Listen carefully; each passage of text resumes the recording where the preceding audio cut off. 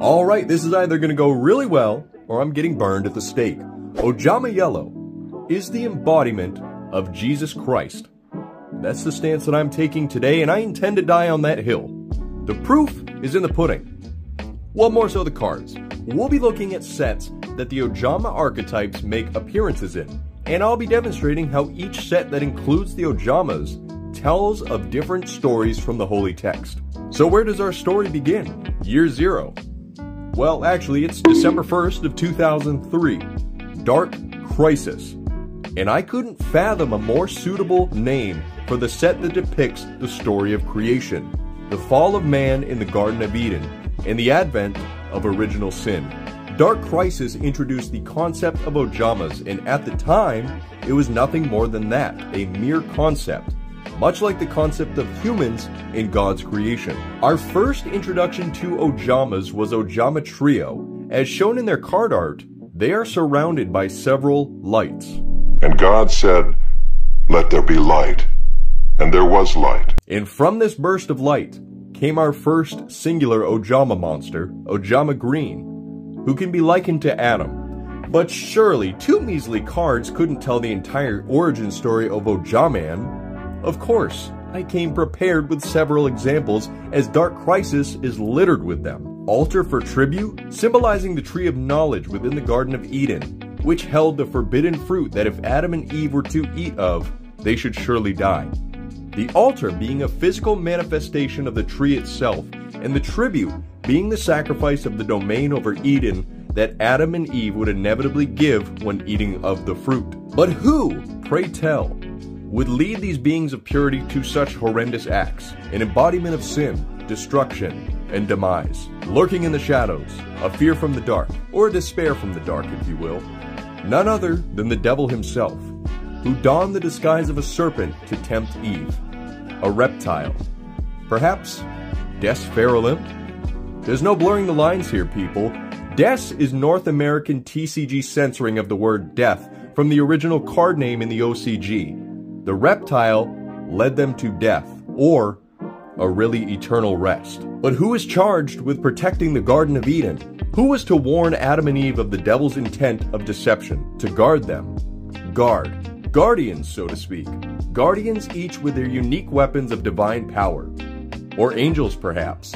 We also find Blast held by a tribute. And I know what you're saying. What does that have to do with anything? That was intended to be the fall of Seto Kaiba, not humanity. But isn't it peculiar how the apparatus on the figure's chest quite closely resembles an apple? You can't make this stuff up, people. And in conceding to that temptation came the fall of man. Man falling down, like the card falling down. It's also in Dark Crisis. We're still in Dark Crisis. Or maybe Drag Down into the Grave is better suited in capturing the blunder of Adam and Eve. Need I say more? Shinado's Ark? Bruh. And what card can be likened to Eve, you might ask? Wouldn't you like to know? And this is only the beginning, like literally. But before we continue, let's take a look at Ojama King, God itself, making its debut in the soul of the duelist. Ojama King is the most powerful Ojama monster. It's more than likely that he was in fact the very first of the Ojamas, and the Ojamas that wander below him were clearly made in his image. Invasion of Chaos continues the tellings from the Bible after the fall of man and original sin. Monsters born of chaos. But we also find 2 new heroes in our story, one of which will become the savior of man. Ojama Black and Ojama Yellow. Ojama Yellow bears a striking resemblance to the king, being the only other Ojama with eye stalks, a god in the flesh of sorts. Ojama Black could be seen as Abraham, Matthew, John, insert other important name from scripture. Nonetheless, Black isn't as important. What do you mean by that? Our focus is on Ojama Yellow. Just like Dark Crisis, these 2 individual cards aren't the only examples. The cards Tower of Babel and Blasting the Ruins are direct references from Genesis and the Telling of Babylon. The Tower of Babel is thought to have been built to avoid the long-awaited sequel to the Great Flood, The Great Flood 2. The blasphemous structure was destroyed by Ojama King. We also find Ojama Delta Hurricane. However, there's another piece to this puzzle that we need before we can understand its relevance, so keep this one in your back pocket for now. There are more lighter references such as stray lambs and stumbling. Stray lambs being the once followers of God searching for a different deity, or possibly following under the devil.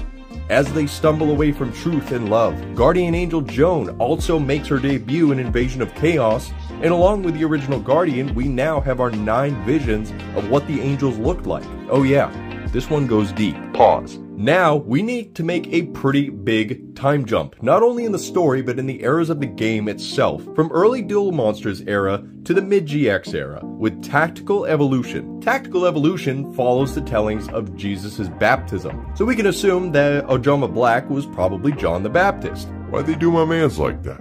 Our first card is not, in fact, an Ojama, but Spell Reclamation, which strangely looks to be a dramatization of, say, a baptism? But was Ojama Yellow the one under the water? Yeah! And upon rising from the depths, Ojama Yellow emerged and officially took on his role as the Son of God, and soon to be the savior of man. Ojama Knight, which was fittingly released after the original Ojama Yellow, this is after the baptism. How do I know this? Well, Ojama Knight shares the same eye stalks as Ojama Yellow and Ojama King, and you know, he's yellow, but who are the elders in the background? And with the baptism of Ojama Yellow and his mission as the Son of God in full commence, it signaled the inevitable.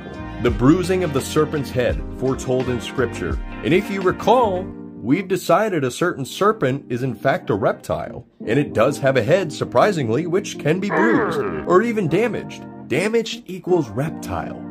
Let it soak in. Preceding the baptism, Ojama Yellow, or Jesus, would venture into the forest for 40 days fasting of food and water, but not without temptation and torment from the devil. Remember Ojama Delta Hurricane? Go ahead and pull that out of your back pocket, and let's take a look at Rise of Destiny. In Rise of Destiny, we see new Harpy support, more specifically the persecution of Ojamas or the followers by the Harpies. But more importantly, we find Triangle Ecstasy Spark, the Harpy counterpart to Ojama Delta Hurricane, the power of good clashing with the power of evil. And this is the first time we can actually look at the effects of these cards, and it helps to aid us in retelling the story of Jesus' trial in the wilderness. Triangle Ecstasy Spark increases the attack of all Harpy monsters to 2700. This makes your Harpy monsters all formidable foes, much like the Devil's Temptations. It's powerful, and can at times be extremely trying to overcome. However, Ojama Delta Hurricane holds the ability to destroy all of your opponent's cards, in a way, resisting the lures of the devil. Ojama Delta Hurricane, or the firm obedience to God held by Jesus, was far more powerful than the Triangle Ecstasy Spark of the devil. The faith prevailed, and the devil was bested, and Jesus would pursue his ministry on earth. Where do we go from here? Well, we'll save that for another time, because that's going to wrap up today's discussion. Tell me what you think. Drop a comment down below. Let me know. If you liked the video, don't forget to drop a big thumbs up. It's greatly appreciated, as always, guys. I want to thank you also for 1,000 subs. We just recently passed it. I can't thank you guys enough for that. But until next time, this has been Purple Pineapple TV, signing off.